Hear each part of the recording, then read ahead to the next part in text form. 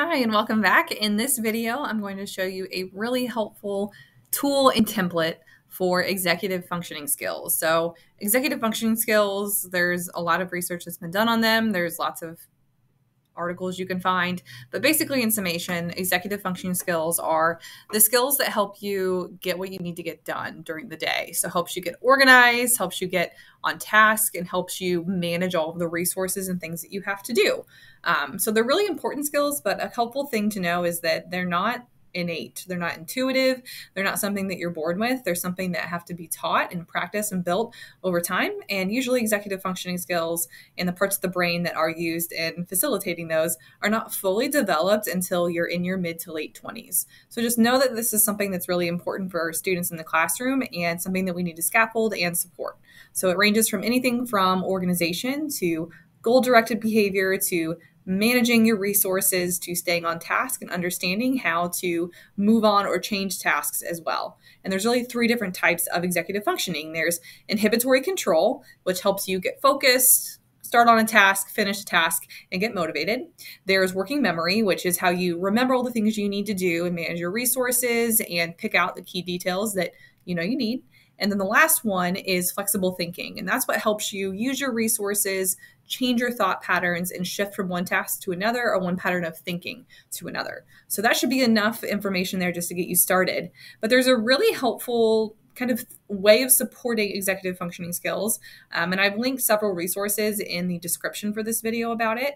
A lot of research that's out there, and it's called Get Ready, Do, and Done. And this was developed by a speech language pathologist. And it's basically a protocol or a way of supporting executive functioning skills for students so that they know what they have to get ready. So that's kind of, focusing on that aspect of executive functioning skills. You give them what they need to do, which is the task they have to do, and then done. And done tells them what they have to what criteria essentially they have to meet to be completely finished with a task. So it helps them manage their resources, goal-directed behavior, and then flexible thinking, knowing what they have to do at the end. So there's a whole lot of templates that are out there. There's even some on Teachers Pay Teachers, but here's a free one that you can use. And I have a tech tool that supports it as well. So shout out to my friend, Ms. Corey Williams, for this. She's the one who showed me this extension that I'm going to show you in this, but this is a template that you can make a copy of. So I just built this in Google Slides. And the idea here is that in this Get Ready column, you list the materials the students are going to need to accomplish the tasks that you've set up for them that day. These are the things that they have to do in the middle, and this color scheme is the same that's used across a lot of these Get Ready, Do, Done templates. And then the last one here is how do you know that you're done? What does this look like? What's the proof that the task is completed? All right, so these are the things that they have to get done, and they know it's done when you accomplish this. So that's the first slide here. It's just an example. If you notice, I listed the items here, but I also added clip art. It's really helpful from a universal design for learning perspective if you add visuals, because that's another way of conveying and communicating the information, multiple means of representation, giving it an icon. So maybe students who are still learning those words or the icons are what speak to them a little bit better, they have that option there built in.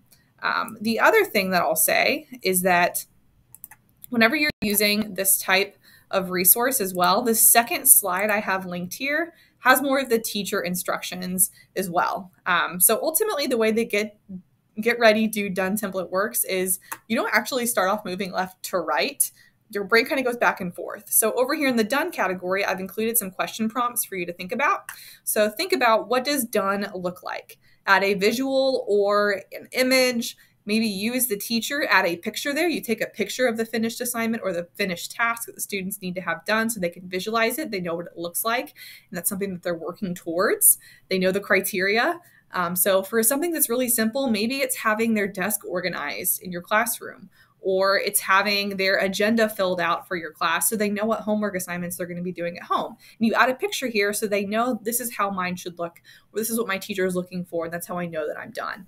If you're thinking more of a content area thing, perhaps it's turning it in online. So you have the confirmation message or a little tutorial here that shows this is how you turn it in online. So you can add the sketch or image or picture or even tutorial video, or the student can. Maybe part of this first time you do this with students, they brainstorm what that might look like, and you do this together. And then when you move from done, you go over here. All right, so what steps do I have to reach or complete to get to that done phase? So this is where you chunk the tasks again, so it's a little bit easier for students to manage that, and they basically have a little checklist here of things that they need to get done. And then over here on the far left is the resources they need to do this task to get that done. All right, so this is where you list the resources, things that students need to have ready, and so on and so forth. And I've linked, again, some resources here for you to get the little icons and images that I used. So you as the teacher and the students are going to work from done all the way to get ready. And then when you have those things listed out and ready to go, that's when you really focus on the get ready, do, and done. So a little bit of a tech support here is maybe you have this up on the screen for your students when they walk in or when you get to this point in the lesson where they have to be doing this, is always make sure that you teach this to students.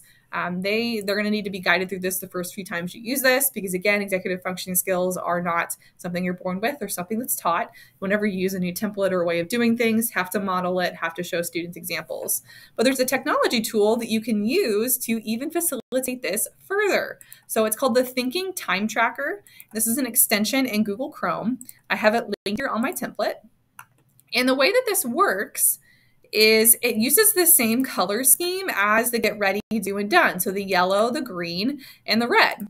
And what it allows you to do is set up time blocks here so you know how much time you're going to be spending in each one, and then it gives you notification that that time has passed. So perhaps as the teacher, the first time that you do this, you determine how much time is at each one, and the students can figure it on their devices.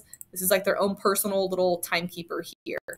But maybe as you move through this, you give students a little bit more autonomy and you provide maybe a suggested chunk of time. So maybe 5 to 8 minutes to get ready, and then 15 to 20 for the do, and then 5 to 10 for the done. So students have that.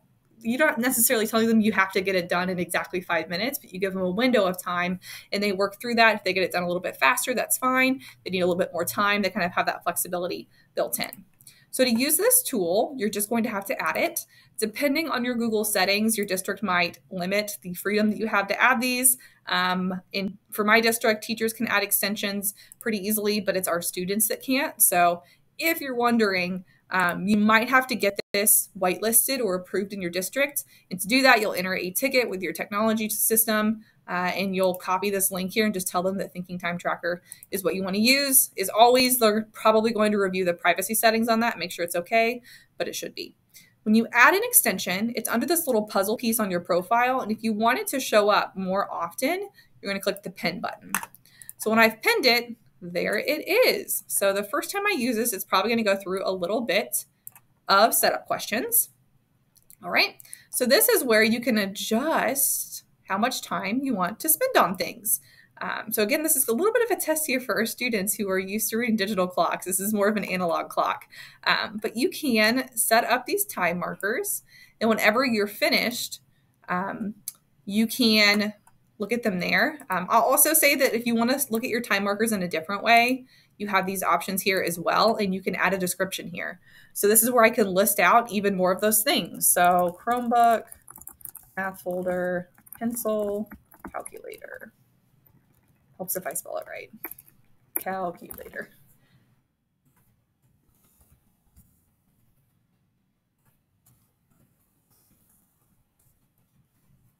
I will say this one is slightly different in that it uses a get done. That's another iteration of this. So we're just going to put that as the done category.